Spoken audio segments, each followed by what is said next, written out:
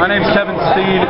Subscribe to Heel Steven on YouTube.com, or I'll come to your house and ruin your life. Alright, it's official now. Rob Van Dam versus Dean Ambrose for the U.S. title at Summerslam. It's going to be a great match. You know, Rob Van Dam just finished winning the Battle Royal.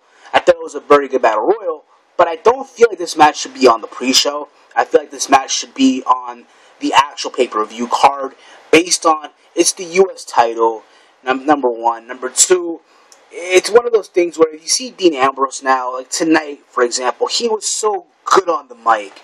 You know, whenever you have Dean Ambrose doing a promo, it's always gold. And tonight was no exception. Just another good match, you know, that could be well on the card. Overall, though, it's going to be a great match. Nonetheless, whoever comes out on top, comes out on top. I do feel, though, that it'll probably be Dean Ambrose. I think Rob Van Dam will put him over very well. But at the end of the day, it's WWE.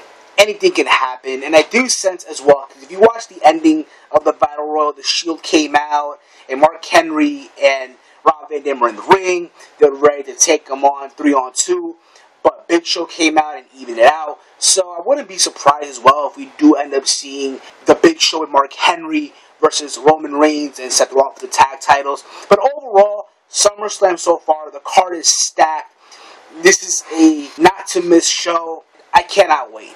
Let me know what you all think in the comment section below this video. And until next time, I will catch you all in the next video. I'm out. Peace.